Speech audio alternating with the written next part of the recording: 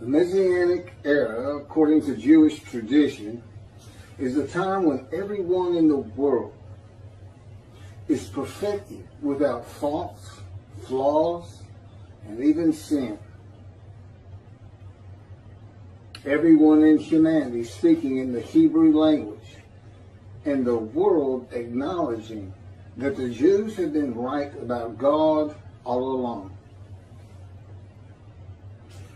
And King Moshiach draws his kingdom according to Rambam and his commentary on the scripture of the Hebrew Bible. None of which can occur.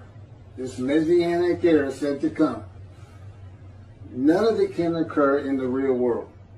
It would take the power of God to completely change the natural order of the world and the natural order of humanity itself. With miracles and wonders, which is not supposed to happen in the Messianic era, according to Rambam, the great scholar of the Hebrew Bible and the Talmud of antiquity. Antiquity is from the beginning to 400 Common Era, and from 400 Common Era to 1600 is the Middle Ages, also known as the Dark Ages. And from 1600 to today is called the Common Era, and many ages occurred within that time. It begins with the age of enlightenment, reason, followed through with knowledge, science, medicine, and today information, which began with the advent of the computer in the late 1960s. And of course we have the internet. And the dawning of the internet was 1957, when the Russians sent up the first satellite called Sputnik. That was in 1957, the year I was born, as a matter of fact. But that was the dawning of the age of satellites in space, and then of course the internet. God has never changed the beliefs and thoughts of any human being, Jews or Gentiles. And yet, in the time of the Messianic era, everyone is supposed to exalt the Jewish people, speak Hebrew. Now that would be quite a feat for any man to even attempt. And God's never done that in the Hebrew Bible. He uses men to achieve his purpose. Men like Noah, build me an ark. I have a purpose, I need an ark. King David, King Solomon, build me a temple. The exiles of Assyria, Babylon, who returned by a declaration of Cyrus of Persia, who were forgiven of all sins. God says it's just for me. You've continued to sin. You haven't offered sacrifices to me. But you know what he's really saying there? Contrary to what the Christians say, he's saying no matter what you do, you're mine. And I forgive all of your sins in your exile and remember them no more. And they're released to build Cyrus's declaration. He was appointed, this Gentile, Cyrus of Persia, who defeated Babylon and the Chaldeans, who had defeated the Assyrians. Now, they had taken it and defeated the northern kingdom. Babylon took Judah, the southern kingdom. They were all in Assyria. All remnants of all 13 tribes returned according to the scripture.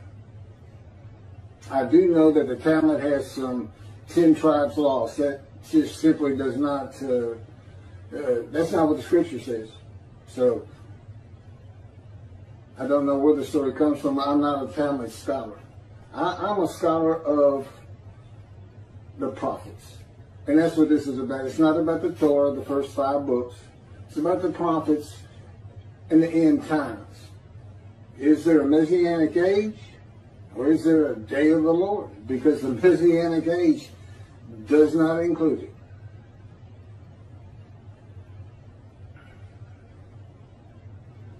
So, the Messianic era is based on verses in the Hebrew Bible that you can actually, if you take them to be prophecy, and they appear to be, then you come up with the Messianic age. But again, it can't happen. And that's not how God works. And he has a day of the Lord. A better interpretation is needed of the prophecies of the Messianic era with God's multiple purposes for having a verse written that appears to be prophecy but cannot occur without his changing the natural order of the world.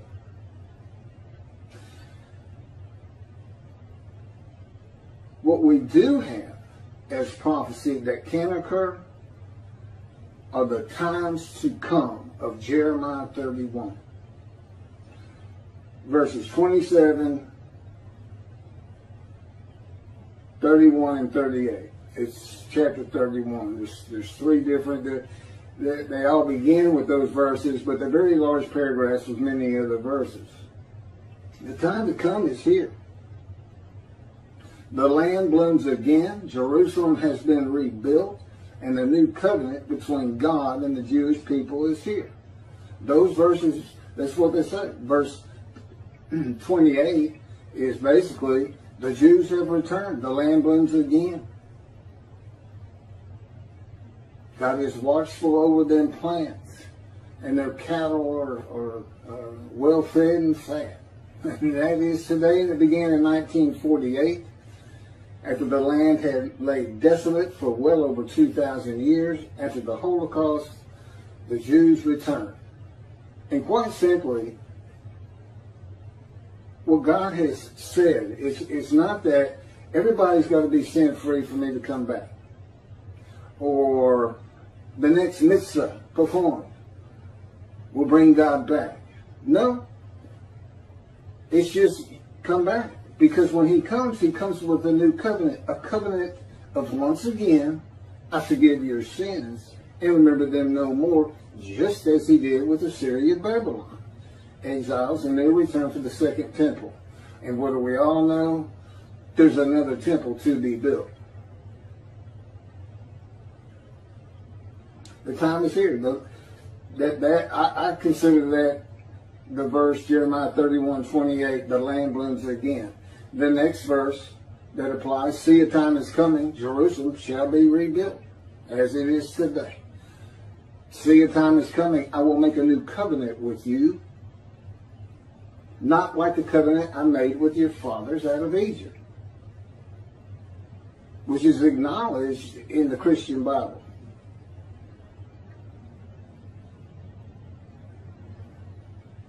And the covenant, it reads, I make a new covenant with you.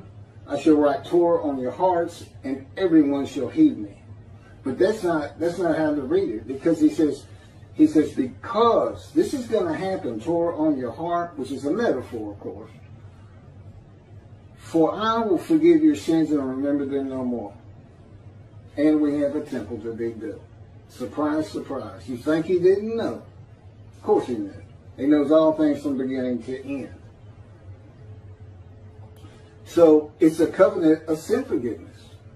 You come back, I'm going to come back. I'm not going to remember any of the sins you have done since you've been gone. And he says in a covenant of friendship that comes with Moshiach, which means the anointed one, the descendant of David of Isaiah 11:1 and 2, who the sages believe is described in Isaiah 53, known as the leper scholar.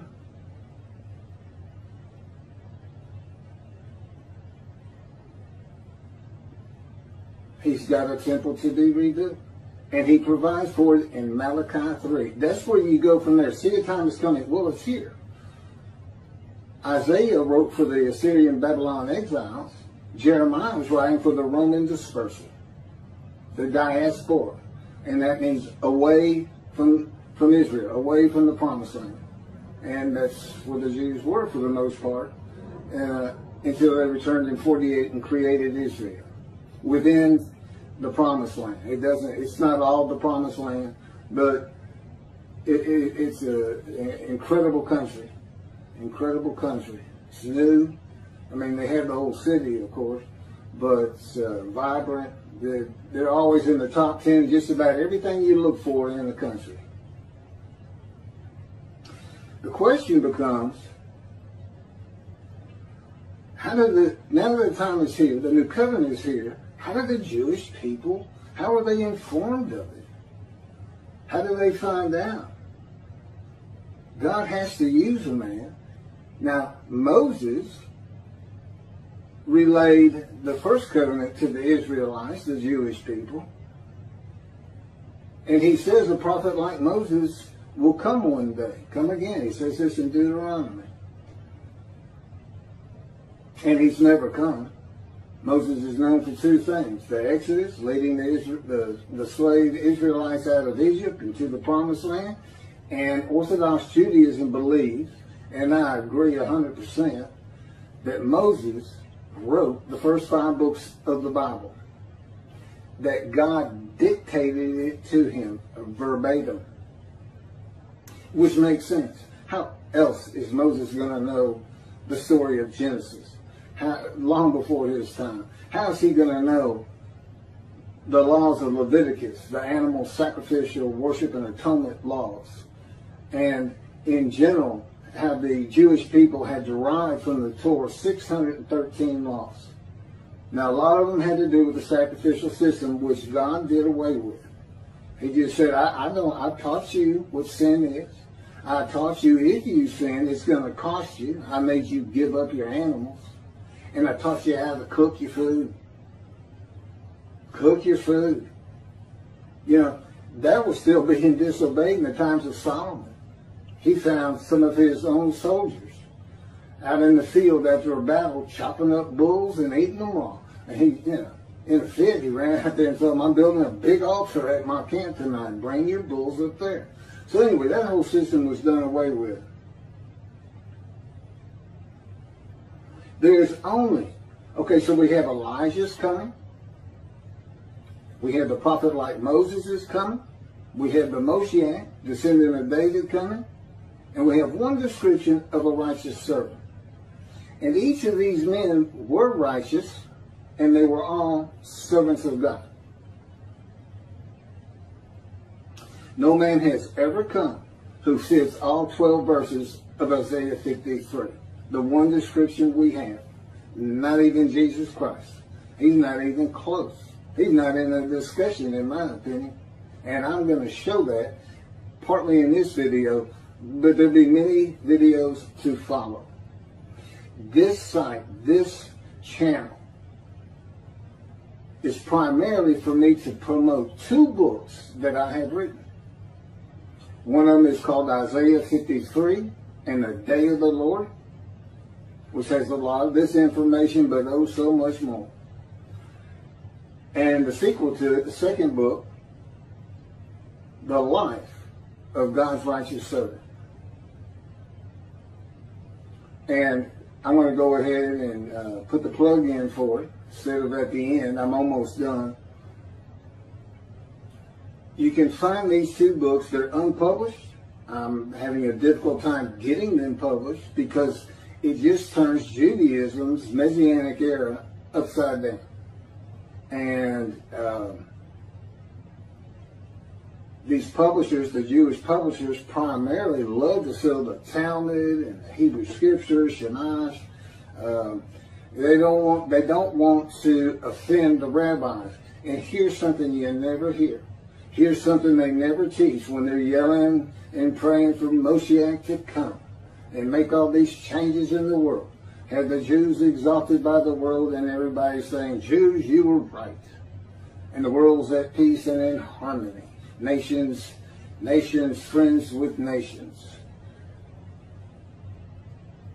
Here's what those 12 verses boil down to. Here's who we're looking for. The man is despised. And remember, the Christians say this is Jesus. The man is despised, shunned by men, a man of suffering, familiar with disease. And he's accounted, thought of, as plagued, smitten, as in a hard blow, and afflicted by God. He is a man with persistent hardships and troubles, grievously affected, especially by disease, and severely injured at one time or another. A man of many bruises and scars. Some books say stripes. The Christians are famous for saying, by his stripes we are healed. And they're referring to the whips used in the scourge by Rome in the Passion of the Christ leading to the crucifixion. The man is a sinner. And as though God does not like him, he is disfigured at birth. This is not the perfect, unblemished Lamb of God, Jesus Christ. There's no crucifixion in Isaiah 53. There's no death. The man is exposed to death. Jesus wasn't exposed, he died. The man's given long life. Sees his children. Jesus didn't have children. And he makes the many righteous by his knowledge. By his knowledge. It's not by human sacrifice. It's not by blood.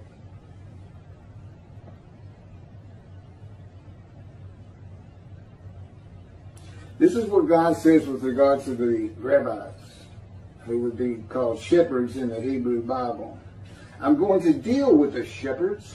I will demand a reckoning of them from my flock, for my flock. And the flock would be the Jewish people. And I will dismiss them from tending the flock. Then I will appoint a single shepherd over them to tend them, my servant David. So this is when Moshiach comes. He's here, and God has a reckoning and dismisses the rabbis. It's not from the synagogues. It's not from their jobs. And this includes religious leaders and leaders in general. Dismissed in the eyes of God. They're no longer in right standing with God, which means they do not go into the scroll of remembrance of Malachi 3, which I'm getting to, which is entry to heaven for all those who live during the day of the Lord. It's a special heaven because it's a special time. And everybody begins sin-free. But you got to get back to sin. They got to start. You don't want the evil inclination to get you after God cleans your slate, and you want to show him the respect you have for his book, and come back to or go to, if you've never been back to Judaism, back to synagogue, Shabbat. But there's a new covenant, you say. Yes, there is. It's only an amendment.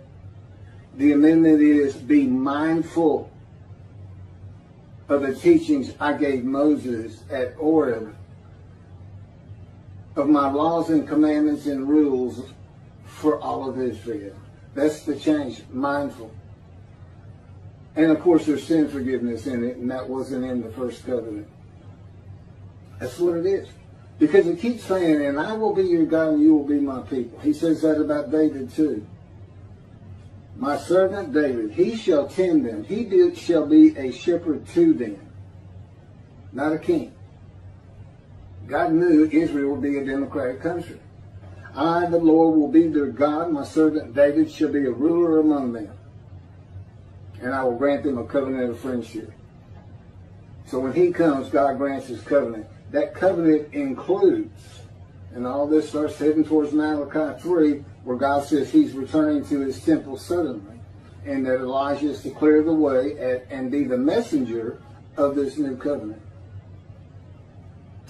I says, I will place my sanctuary among them. There's a lot more to this friendship coming, but this is the important part. My presence shall rest over them. I will be their God, and they shall be my people. It sounds like at some point he stopped being your God and you were his people. He just keeps repeating it. It's just a confirmation of the first covenant with the amendment, be mindful. What being mindful is, rather than some kind of strict compliance, I think in terms of ultra-Orthodox versus Reconstructionism, you got conservatism and Orthodox kind of in the middle. It's for, everybody to decide. Or the righteous servant will let you know someday.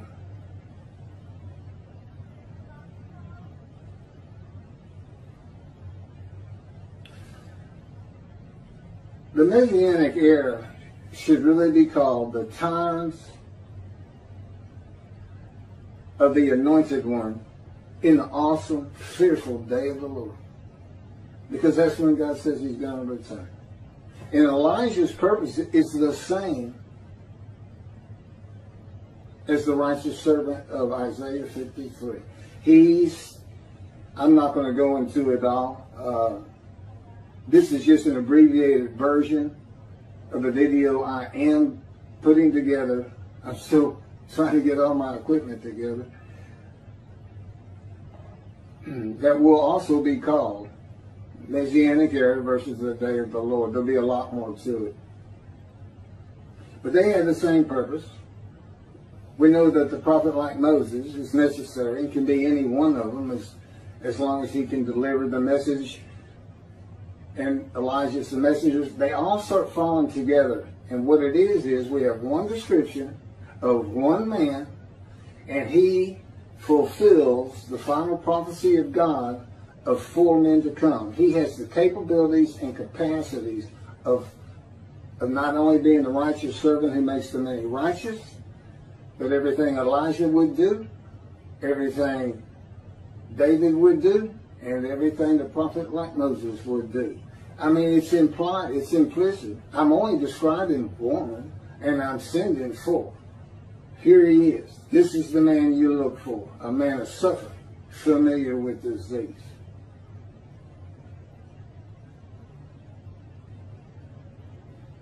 And God says in the verse of Jeremiah 38, where, see, a time is coming, Jerusalem shall be rebuilt, that ends with, and the Jewish people shall never be defeated and dispersed again. And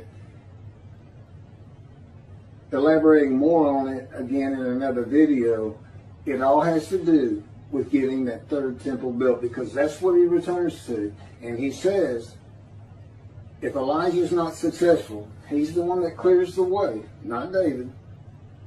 When I do come, I'm coming with utter destruction. If he comes and the temple's not here, is what he says, his last words to the prophets in Malachi 3. I can say my belief is he's not talking about doing it in his power. No, he's talking about his creation is going to do it. Presumably the Middle East, another great war like the 6-Day War. This time, if they attack and Israel takes that mount again, I would suggest blowing up that Golden Dome. They don't have any problem doing it. They didn't have any problem throwing the Jews out of their countries and taking all their goods and materials and homes. They didn't have any problem getting rid of all their synagogues and tearing them down. It is time for the enemy to leave. And if Jordan does it, I would propose that a treaty be made with them of surrender or utter destruction, that they grant every Palestinian citizenship. They won't do it. They want the enemy inside Israel. I don't think God wants that.